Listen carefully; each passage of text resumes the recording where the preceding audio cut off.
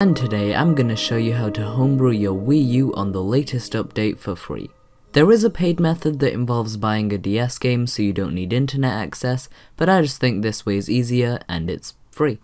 Before we start, note, as of the upload of this video, and probably for years to come since there's no sign of a new update anytime soon, everything here is up to date. Also, even though this method shouldn't even be capable of harming your Wii U since all the files are on the SD card, I'm not responsible if something goes wrong. That's on you. With that out of the way, let's begin. Here's what you'll need.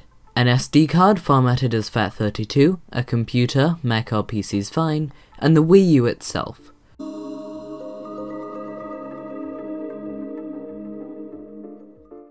Firstly, go to the first link in the description and scroll down to the option beginning with Wii U. Download it to somewhere you'll remember. Now go to the second link and download the launcher 1.4.zip file to that same folder. Finally, go to the third link and download payload.zip.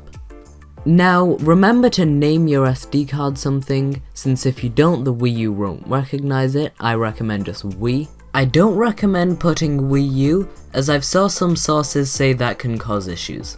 Now, make a folder on your SD card called Wii U, and another called Install. Since we're not doing the paid version of this tutorial, you won't need to use Install yet, but it's better to have it already there in case you want to use it in the future. Then extract the Wii U zip file and put the apps folder into the Wii U folder. Then do the same with Homebrew Launcher 1.4. If the folder's asked to merge or replace, click merge. Finally, extract the payload.zip to the Wii U folder.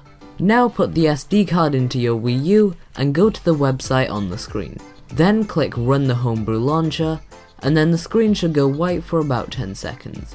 If your Wii U completely freezes up, that's okay, just turn it off and try again. But then, you'll be here in the Homebrew menu. I recommend bookmarking that website so it's quicker to get to, since this is how you'll launch Homebrew every time. From here, you can install Homebrew apps to the apps folder on the SD card, or from the Homebrew App Store. And for some reason, even though most Homebrew apps will let you press home and go back to the Homebrew launcher, the App Store doesn't seem to let you do that, so you'll just have to turn the console off. To get home from the Homebrew launcher, just press the home button, and it'll take you to the Me Maker, where you can just press exit. Anyway, that's it for this one.